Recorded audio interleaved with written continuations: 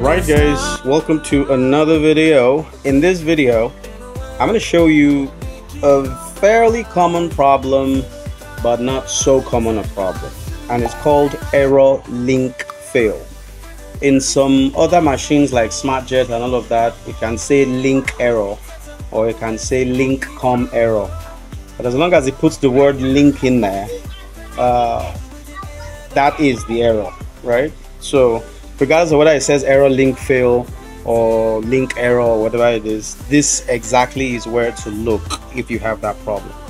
Now, error link fail is an error that is caused by when this board right here does not sense that board on top of the machine. So when the driver board is not communicating with the carriage board, that is this board where these two cables go on top, that's where you have error link fail. And I'm going to demonstrate exactly how that works to you in a minute.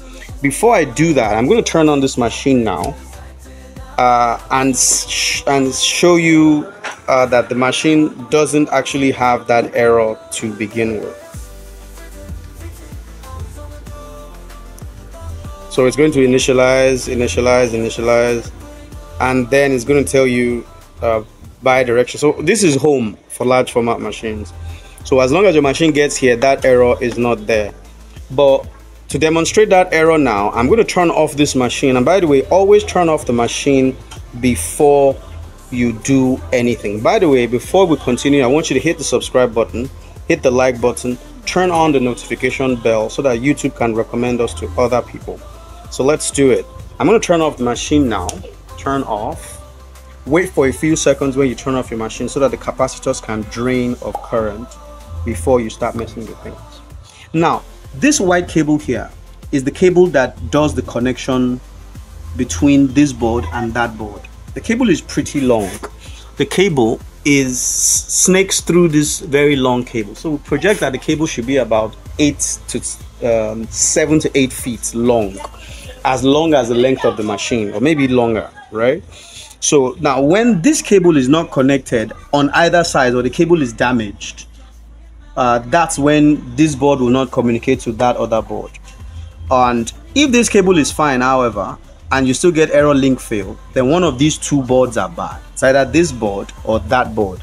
Unfortunately, it's very difficult to tell. If I know any other way, I'll tell you, but right now it's either you check another machine or check the board somewhere else. That is, if you are sure these cables are brand new. That's after you have bought brand new cables and tested. So now let's confirm that this cable is the problem. So I'm going to take this cable out now. Just stick it out from the board like that. So you see that? Great. Now I'm going to turn on the machine.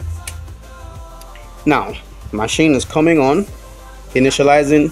The first thing you will notice is that the initialization will take a very long time to happen. Very long time to happen. And when it eventually does, it's going to give you error link fail, as you will see in a minute. Good. So you see, error link fail after a long wait. As a matter of fact, it had to wait for about 1.5 minutes. Now in your machine, maybe your machine is a SmartJet, all those blue screen machines, it's going to give you something like link or com error.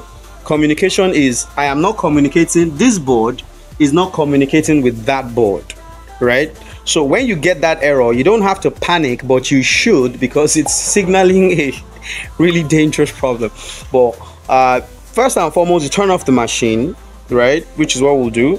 So when you get this kind of error, you turn off the machine like this, turn off, give it like a few seconds to drain. Then you plug the cables back. Now, when you're plugging the cable, check for the pins. You can see the pins, right? Make sure that each pin is aligning with each pin of the slots, right? Great. So you just stick it in like so.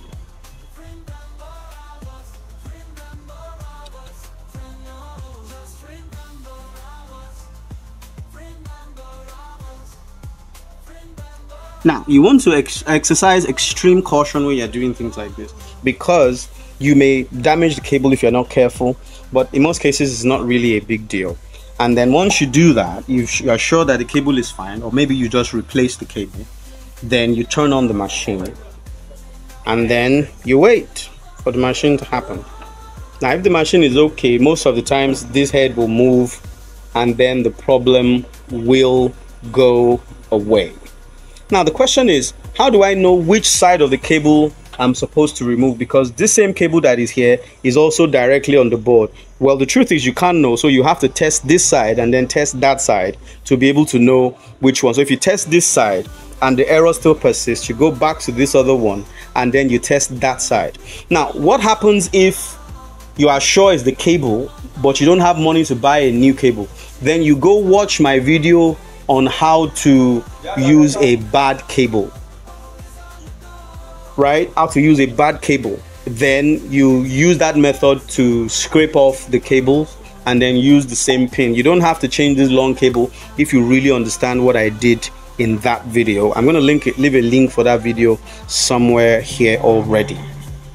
Now there is another way you can have that error, because this is not the only way you can have that error. The other way is if you did not connect this chip properly. Now on this chip we have left and we have right. This is left, right? And then this is right.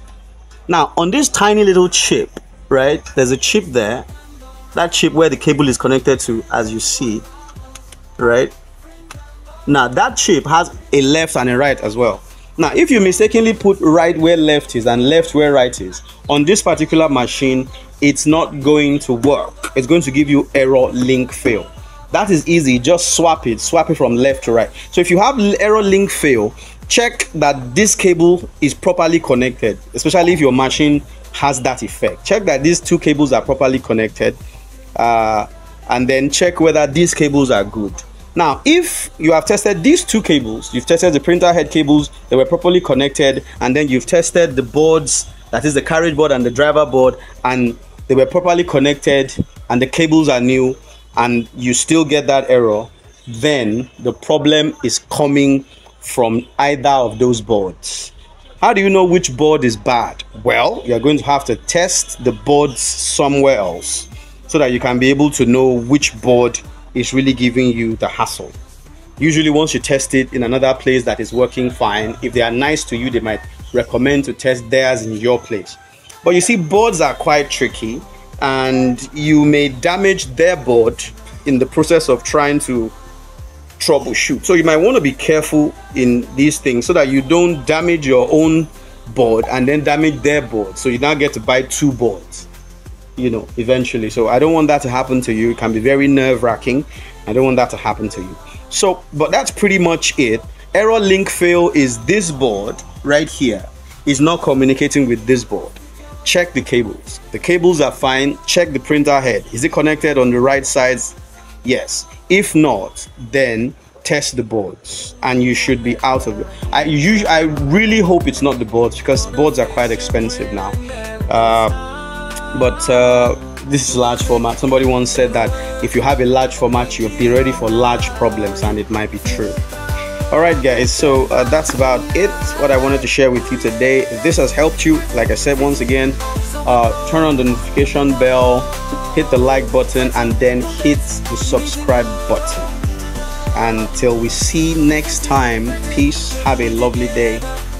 Happy Easter, my friends. Bye.